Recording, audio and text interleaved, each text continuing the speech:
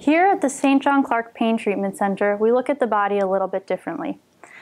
This is a tensegrity model, and I'd like you to imagine for a minute that these beams are the bones, and these strings are the muscles, and this is a pelvis, and these are the legs.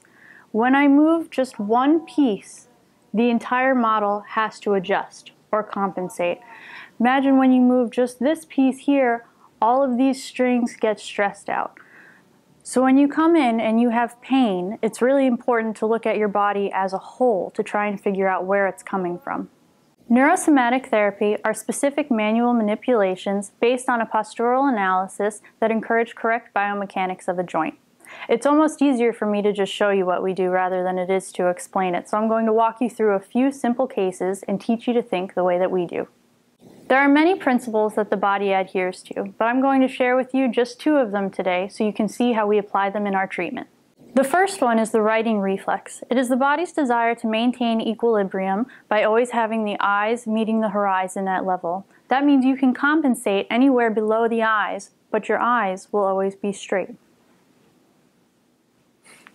The next concept we have to play with is called Levitt reactor. This states that certain vertebrae in the body move in similar rotation with each other, while others move in opposition.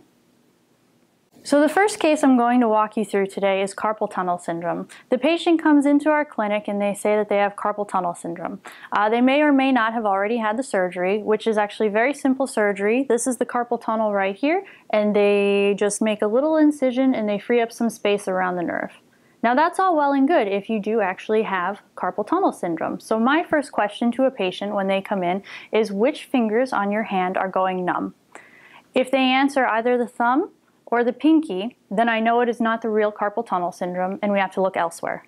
The nerves that run into the hand can be entrapped in many places, so we have to do our postural analysis to try and figure out where it's coming from. A typical carpal tunnel case, when they come to me, looks like this.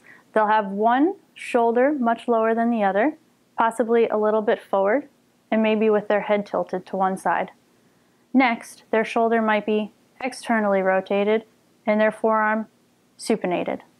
As your therapist, it is my job to recognize your postural distortions and then based on those postural distortions, recognize which muscles could be entrapping the nerve into the hand.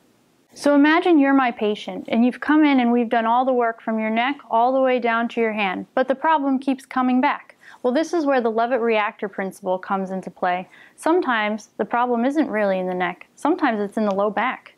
So remember our tensegrity model? When you add a force here, it is felt throughout the entire structure.